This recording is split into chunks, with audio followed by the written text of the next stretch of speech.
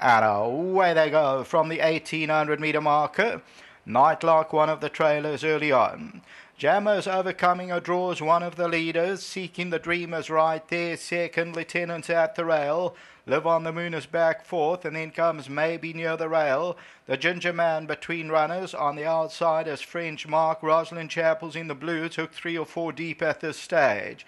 Then Nightlark, followed by King's Approval, and Roy Selvin's in the back seat, and that's racing about 10-11 lengths off the leader. The favourite Jammer sets the fractions a length and a quarter. Live on the Moon second. Then second, Lieutenant. Behind that one, Seeking the Dreamers back fourth. Maybe is on the outside of that one, or rather on the inside near the rail. The Ginger Man is between horses. ROSSLYN Chapel, that's in the blue silks. They're followed by French Mark, then Largo Cuomo. Further back in the running is Nightlark. Now, French Mark at this stage has dropped out now to third last, about 8 or 9 lengths off the leader. And then King's Approval and Roy Selvin. Jammer still continues to control the pace. Live on the Moon second, Lieutenant. Between them, Seeking the Dream, ROSSLYN Chapel on the outside with the blue cap. Near the rail is Maybe the filly, then comes the Ginger Man. French Marcus towards the outside, followed by Nightlark. Top of the lane, Jammer continues to lead it. Live on the Moon. Second, Lieutenant down the inside. Towards the outside, Seeking the Dream, ROSSLYN Chapel. The Ginger Man towards the outside. And French Mark also tries to run on. Getting to the last 200 though. Jammer's the leader. On the outside, ROSSLYN Chapel. Live on the Moon down the inside maybe. Jammer and ROSSLYN Chapel. These are the two. ROSSLYN Chapel's coming home powerfully though. And ROSSLYN Chapel just won it. Second, Jammer. Live on the Moon ran third.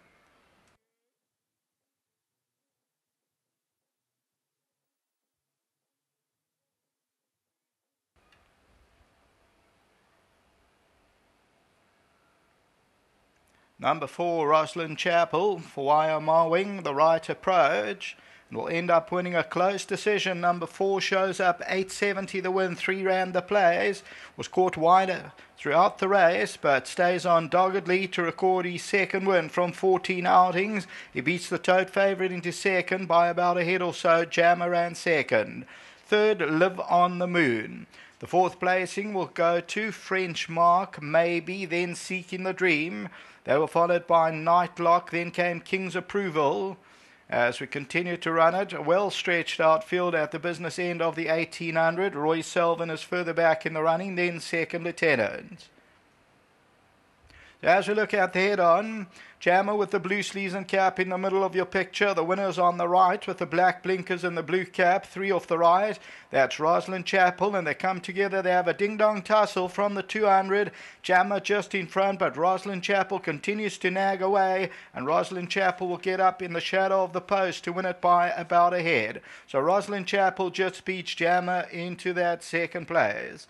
Until the running of the third, back to the studio.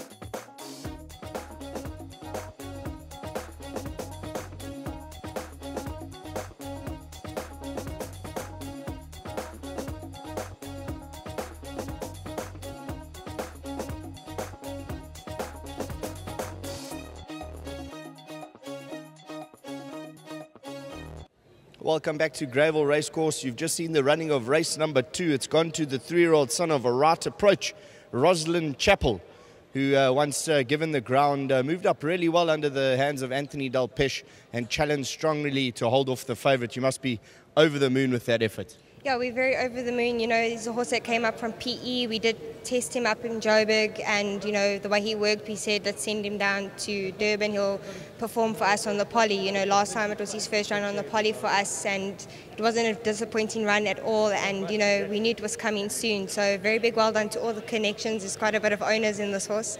Well done to Mr. Mowing, and happy birthday to Ted's mum. It's her birthday today, so what a wonderful gift for her.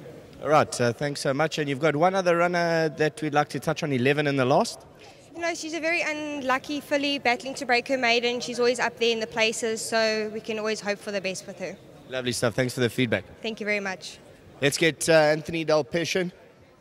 If you look at this horse's form, there's not too much to go on. But the first time over ground, it really moved up well and held off a strong challenge. Yeah, you know, well done to my agent.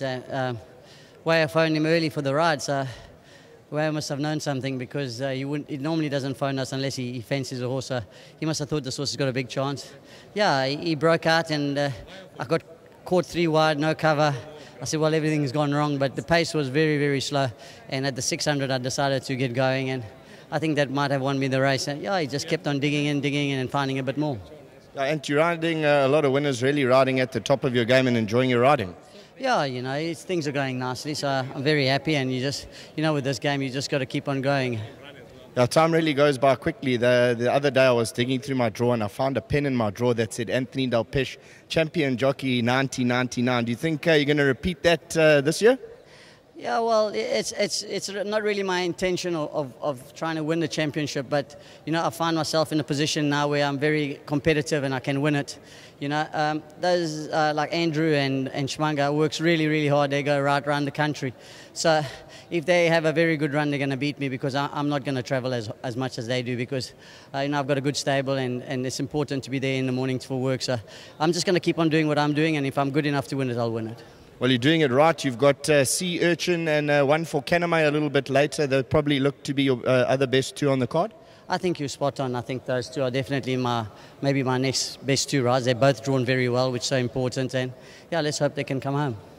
Antje, a pleasure to watch. Keep up the good work. Yeah, thanks very much to Wao and his whole team. And I'm not sure what her name is. And that's saddling up for him, yeah. And I really appreciate it. Great stuff. Thanks, Ant. There we heard it from Anthony Del Pesh, the jockey for number 4, ROSSLYN Chapel, the 3-year-old son of Arat Approach. We're going to call on the owner, Mr. Nadu. Sorry, Mr. Nadu, I almost forgot about you there for 1 second. How can we forget about the owner? There's so many of you involved in this horse, and you must be over the moon for this victory. We are. There's Mr. and Mrs. Prinsloo in Johannesburg, Rajan, Fiona Chetty, Floyd and Tawil, and Gandhi, my best friends. Congratulations to all of them. This is a decent horse. Hopefully he'll go on from here. Well, the fact that this is the first time over ground, Anthony even explained that the race didn't really go out as planned. Everything went wrong for him, moved up really well, and actually fought off, I think, a decent horse in second. Yes, I think so. He's going to turn around to be a nice horse over ground in the next maybe 2-3 months. And congratulations to Wao. He's done a fantastic job, and I hope for the best for him for the JNB Met. Well, we'll definitely be seeing more of you in the future. That way I won't forget about you. Congratulations on your winner. You definitely will. Thank you very much. Thanks so much. There's Mr. Nadu representing all the owners. There's a whole host of them involved in number 4, ROSSLYN Chapel, the 3-year-old son of Right Approach. From the Wao Mawing stable, Anthony Del Pesh, Peach of Arad, and that was bred by the Rio Stud. Congratulations to all concerned. That's the second race. Next up, pick 6, leg 1.